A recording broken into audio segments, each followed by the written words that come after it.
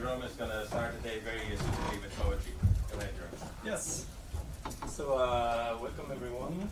So yeah, it's Sunday morning, and I didn't want to bother you with something complex, so we're going to do poetry.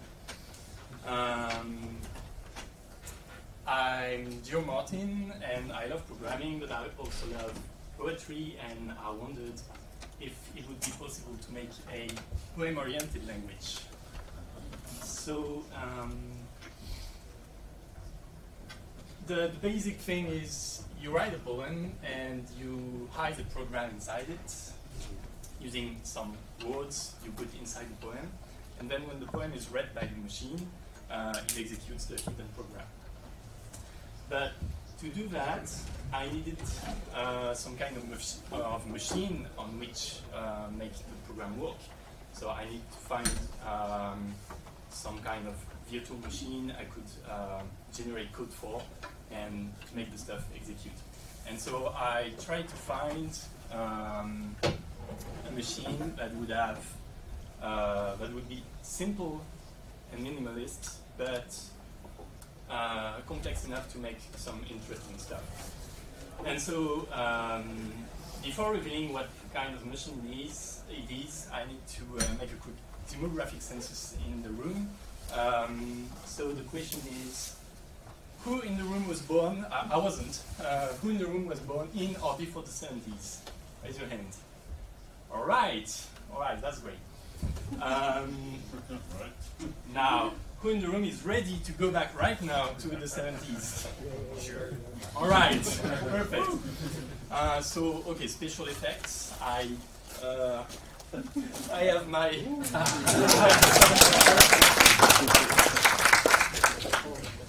So now we're in the 70s, and in the 70s you might remember about something that is called the Chip 8. So the Chip 8 was one of the first ever created virtual machine.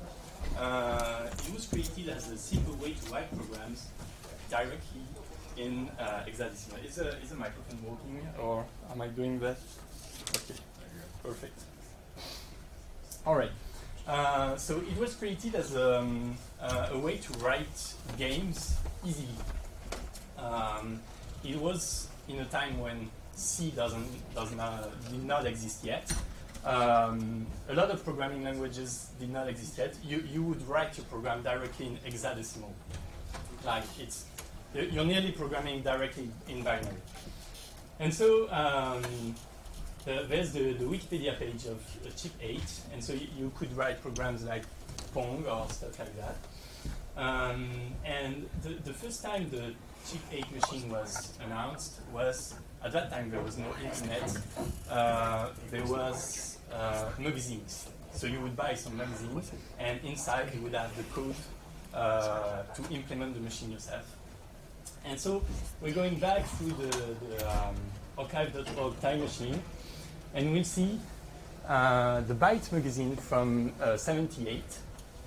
And inside that magazine, there was something called an easy programming system.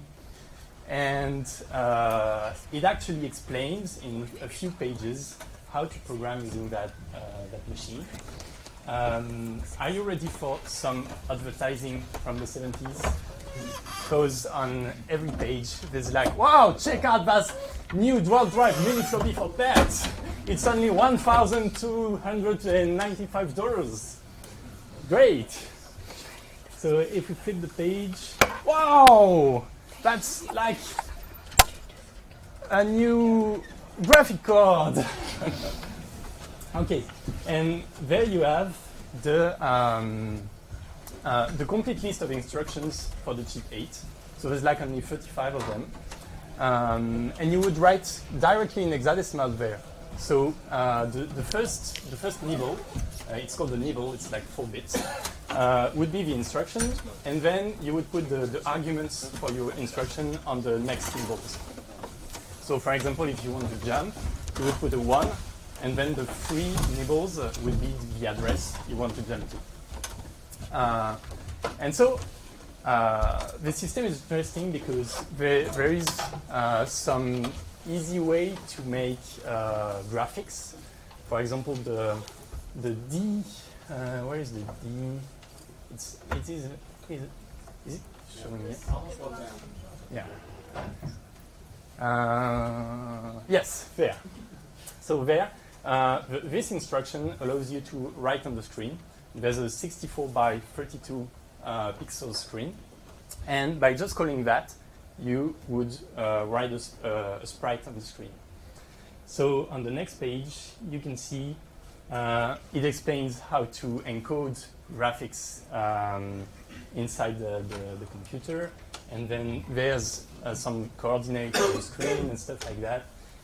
There's the first truly silent motherboard. I love those ads. They're awesome. And it would explain to you how to make some kind of Space Invader game. There's like the workflow diagram. I think it's there. Yeah, there's a workflow diagram for the program. So yeah, you would be a child and read that and try to understand how it works and get the game at the end. And there's the full code for the game. So you would type down all those bytes and you would get the game. It fits on only one page of a magazine. That's kind of awesome to see a complete game fits inside only one page of a magazine. And so I thought this platform allows us to, it's easy to implement, and I could quickly make an emulator for that. And I want to try and see if I can write some programs in this. But instead of writing hexadecimal values, you would write poems. So to do that, you would need to, for every instruction, you would have a specific verb that you would use in your poem, and the verb would correspond directly to a machine instruction. And so that's what I did, and you can connect directly to relu.eu/poem and try that by yourself. So I made a website in which you can type your poem down there. But this one is a bit, it's not exactly a poem yet. It's in transition, but it has the minimal stuff, and I'll show you some other poems later. So this one is exactly the same as the one we saw with the rocket and stuff. And if I hit read, all right, I get the program from the Byte magazine. And so if I understand the game well, this is a rocket, and you need to shoot down the alien by like launching the rocket at the right time, and you get points. All right. So if you miss the rocket, I think sometimes it misses.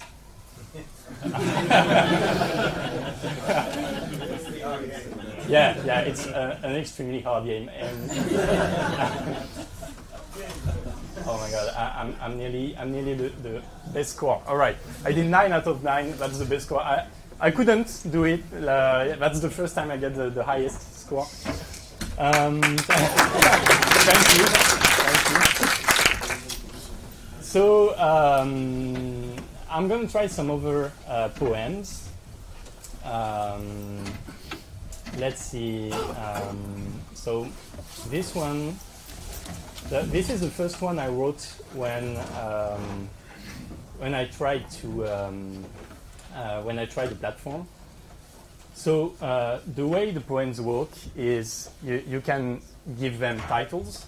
So the title would be this part between dashes. And then you would have some lines.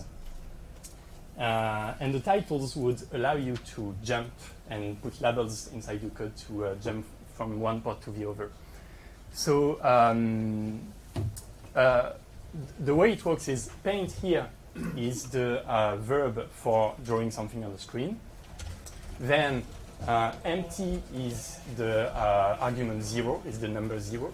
C is the number 2, and water is also the number 2. So life is the number 15, thunder is the number 10, steam is the number 3, and there's a complete dictionary of correspondence between nouns and numbers. I did that here. So there's numbers here. And so 0 could be something like void, death, night, black holes, emptiness, and something. And there's like elements for every number. So you can write a poem using elements of nature and stuff like that, and that would translate into machine code and passing arguments to functions. So if I try this one, it should do something like, yeah. So it goes through all the lines, putting a random 1 or 0 on the screen. Yes. And another one. I'm kind of this one is fun too. So this one is a bit longer, and I didn't translate it yet into a complete poem. But it's a fully working Tetris. So you can actually play Tetris, and oh yes, I'm going to make a very bad line. And so I could play that for hours. The next step here for this one would be to translate it into a complete poem. For example, if we try to translate the first part, this is the code that draws the base of the area, of the game area. And so we could replace 0 by emptiness, and 1 by water, and so we would say add into the emptiness some water from your eyes, something like that. I'm just making this up on the go. And that is the exact same program as the previous one we saw. So I could do that for every line and try to create something interesting, maybe doing some rhymes or stuff. And that would still execute into the Tetris program we saw.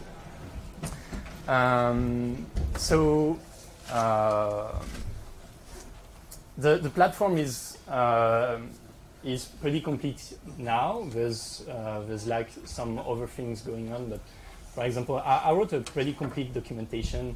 Like this is the dictionary, and so you can see every available verb you can use inside the poem with all the arguments it takes. So the complete documentation helps a lot to write the poems you want, so that you can hide your program inside that poem.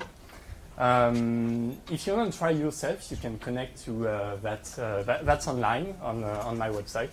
And so you can try making some poems yourself. You can try the poems that are on the GitHub page. If you go to the GitHub page and in the poem section, there's some other poems you can try.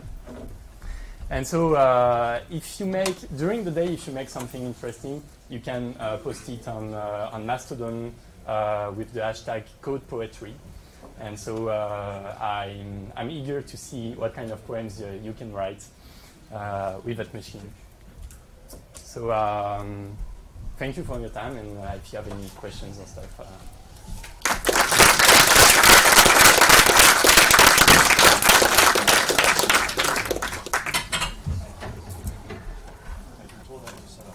Yeah, okay.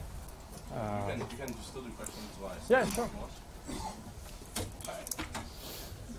There you go. Yes? So you talked about rhymes, and yeah. You have words that don't